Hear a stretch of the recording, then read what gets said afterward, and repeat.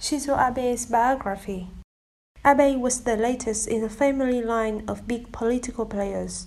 Abe was a member of a prominent political family. His grandfather, Gishi Nobusuke, served as Japan's prime minister from 1957 to 1960, and his great-uncle, Sato Eisaku, held the same post from 1964 to 1972.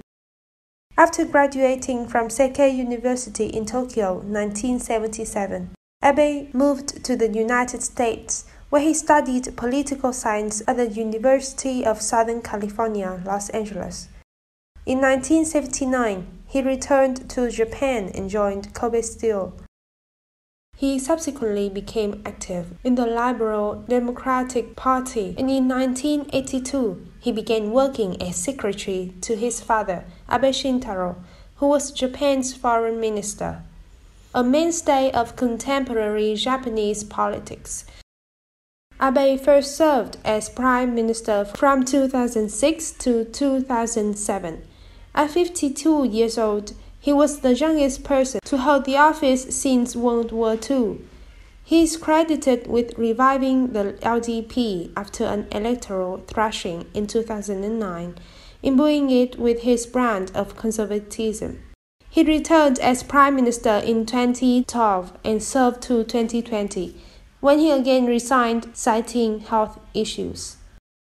Abe's later years in office were marred by political scandals in his party and accusations that he fumbled the country's response to the COVID-19 pandemic, his popularity waning as a result.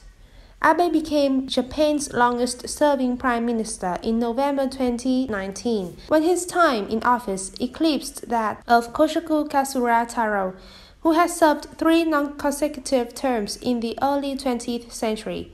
In August 2020, Abe announced that he would resign as prime minister due to a recurrence of ulcerative colitis, although he remained in office in the caretaker capacity pending the selection of a successor. On September 14th in 2020, Suga Yoshihide, Abe's chief cabinet secretary, was chosen as the new leader of the LDP, and he became prime minister 2 days later. This is BBS News. Thank you for listening. Goodbye.